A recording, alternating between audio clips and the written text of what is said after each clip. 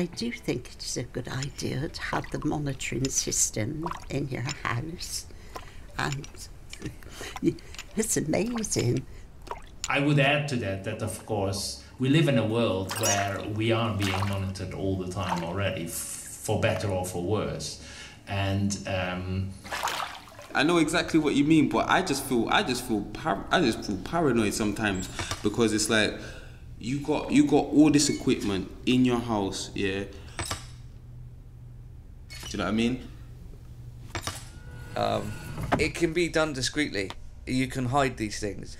You know, if people say, I don't want it because it looks ugly, well, for a perfect example, on the motorway, there's a tree. For all intents and purposes, you're driving past a row of trees. One of those trees is a mast. It's a mobile phone mast the size of a tree.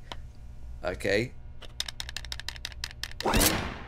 I don't know a lot about monitoring systems for like care, but it could be really good for certain sort of illnesses. So if someone's forgetting things, whenever people get forgetful, as it were, and I can't remember what it's called.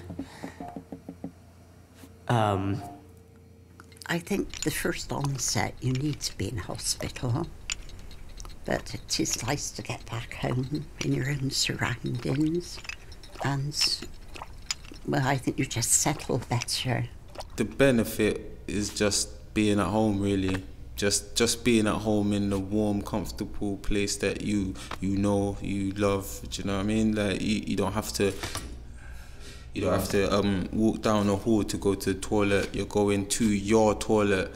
So, yeah. in every stage of life, any one of us may face particular health challenges.